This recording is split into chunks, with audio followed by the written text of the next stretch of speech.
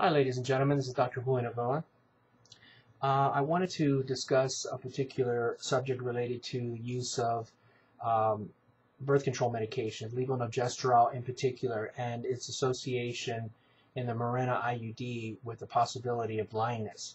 Now, this is an extremely rare situation, but it does have legal precedent, and there are cases that are pending related to this particular association between the Mirena Iud and blindness.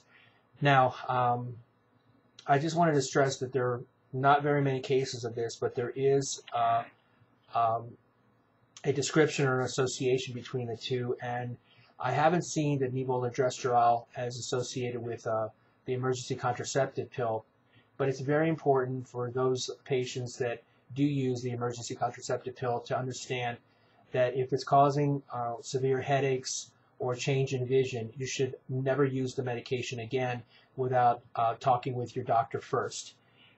So what exactly is the association? There is a condition known as pseudotumor cerebri syndrome, or PTC syndrome, also known as intracranial hypertension. The easier one to say is intracranial hypertension, but again, pseudotumor cerebri syndrome.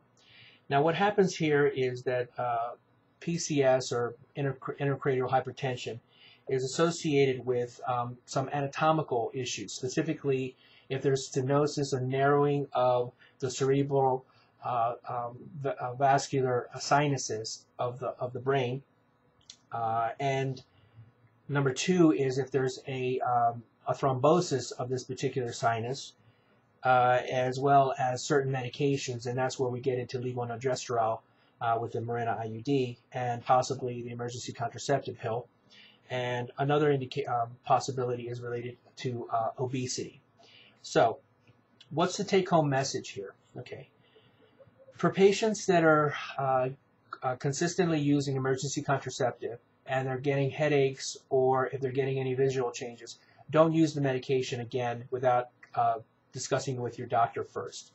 Number two, for those patients that have a Mirena Iud in place and are starting to notice chronic headaches or changes in their vision, it's important to ask your doctor on whether or not the Mirena Iud should stay in place, and also a neurology consult, because once you have this condition of intracranial pressure associated with the medication or the Mirena Iud, it can be very quick to get to the point where you can have blindness. Again, I don't mean to scare anyone, but most people don't understand the association there, and there have been cases where the Mirena Iud is associated with blindness. So if you're chronically getting migraine headaches, or if you're noticing changes in your vision, and you've either used the emergency contraceptive pill or if you use the Mirena Iud or have it in place, go make an appointment with your doctor to see whether or not you should continue using either one of these devices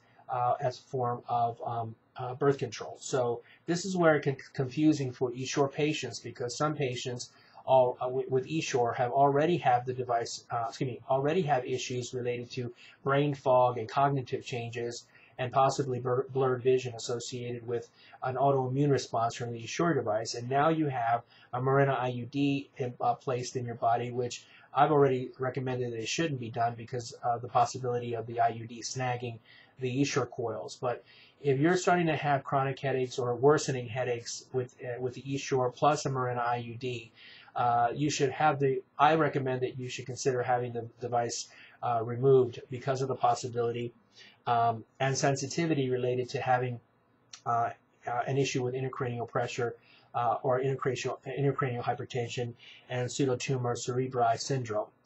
Again, don't mean to scare anyone, but it's important to follow up with your doctor. If you have a Mirena Iud and you're worried about this particular risk, you can have the IUD removed relatively easily. In the case of the ESHORE device, it's a little more difficult, especially if it could snag the coil. But these are issues that must be discussed with your doctor, especially if you have any of these symptoms, because once you get to the point of changes in your vision, it's very easy to lose your vision, even if you're evaluated by the neurologist very quickly. And if you've already lost your vision, it's very difficult to reverse the condition. So I hope this is helpful, and again, I didn't mean to scare anyone, but it is important for you to understand this particular condition in association with levonorgestrel and the Mirena Iud. Thank you very much.